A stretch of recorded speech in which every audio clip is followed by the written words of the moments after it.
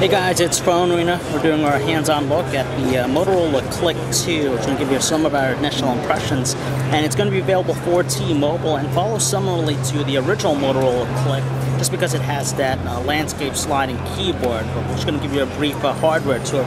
So quickly, some of the specs include a 1 GHz processor, that's a 5 megapixel autofocus camera, HSDPA 10.1 megabits per second.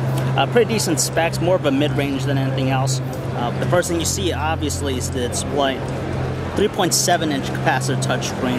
It has the same resolution as what you find on the Droid devices, the 480 by 854 pixels. So it has a lot of pixels per square inch. So it has a nice pixel density. And what that does is, of course, it offers pretty good clarity. Even the tiniest of text is going to be easy to make out. So you're not going to have any problems in reading that. Overall, the construction feels somewhat decent. Again, it's more of a mid-range device.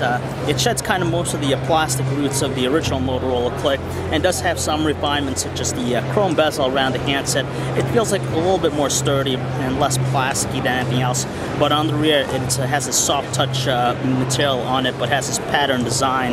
And you can see that there's the 5 megapixel autofocus camera with the flash.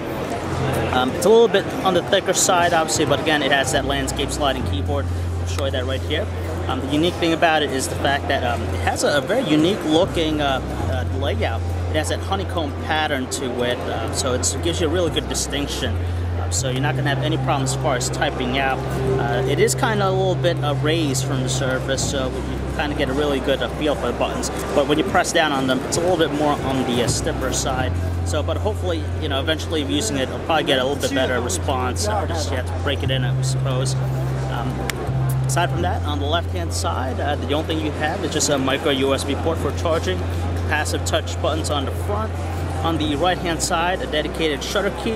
You have probably a latch it to remove the battery cover. Volume rocker is pretty decent size. You can make it out. On top, you just have the power button, dedicated power button. A little bit difficult to make out. It's raised slightly. 3.5mm headset jack. And as we said, in the back, you have the 5 megapixel autofocus camera. It's decent. Again, mid-range handset. Great thing about it, of course, the keyboard. And has some, you know, nice specs all around, especially with the high-resolution display. So you're not going to have any problem using it. So if you want to read more about the Motorola CLIQ 2, you can check out our hands-on text at phonearena.com.